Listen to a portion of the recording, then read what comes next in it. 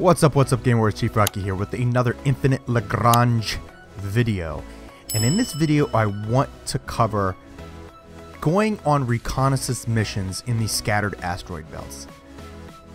Okay, so the Scattered Asteroid Belts are, how can I say, very peculiar, right? And they're also very dangerous. One, you're limited to what ships you can use in the Scattered Asteroids. Now there's benefits and there's cons to that, right? And I've covered that in a previous video, right? Especially when you're trying to like escape blockades or escape being bullying. It really kind of limits one player trying to destroy you. They have to basically combine forces to try to do that.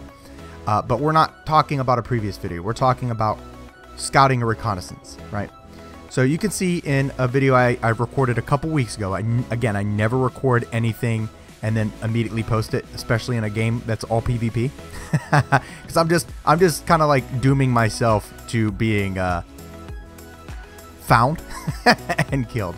Anyways, you can see that one of my Union member, Demon Fire, well, we saved a spot for him in this certain asteroid belt where there's plenty of resources. And instead of scouting ahead in increment areas, right, and kind of mapping around it to see where all the dangerous areas are, he just sent a fleet down there. Now, in the early game, it is critically important that you find resource spots as quickly as possible, right? Especially now, finding out in Phase 2 that the map is a little smaller and the resource spots are a little bit more tighter. It is incredibly difficult to lock down those areas. Allowing your vessel to get destroyed like this, especially since it took him 2.5 hours to send his recon fleet here, he just lost 2.5 hours, and he'll have to send another fleet down. That is really bad, okay? Somebody else came and took that spot, okay? And we basically had to wait for them to leave. Eventually that person got into a war and we got it. So he definitely lost. I tried the best I could to get there and beat it as soon as I saw it, right? I'm not always in game. It's a phone game, so I take my time. I come in, log in, do my thing, and then log out. But I check, I want to say about every 30-40 minutes. If I'm really busy, it's every other hour. But I'm constantly checking. So it just really sucked that happened, right? So in this video, I really want to cover and showcase, hey, listen, like, with these asteroid belts, you gotta take the time, okay? You got to scout these in incremental pieces, and I'm gonna show you exactly how to do that. All right, so here I am scouting an area a little bit further up north than where I am, and you can already tell there's two other players, one that we're allied with, right? And then one that we're semi-neutral to, right? Orange is basically like the neutral color, like the hey, you're there.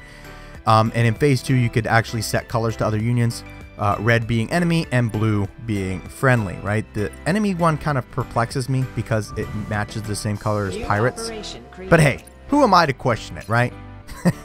Anyways, you can see where I'm sending my fleet. I have to recon this area. Now, I don't hit the reconnaissance button, right? The explore, because it's automatically going to send your fleet back. Don't do that. Don't do that.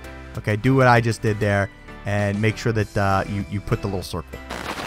Now, it's important to note that that operation area I put just outside the Scattered Asteroid Belt.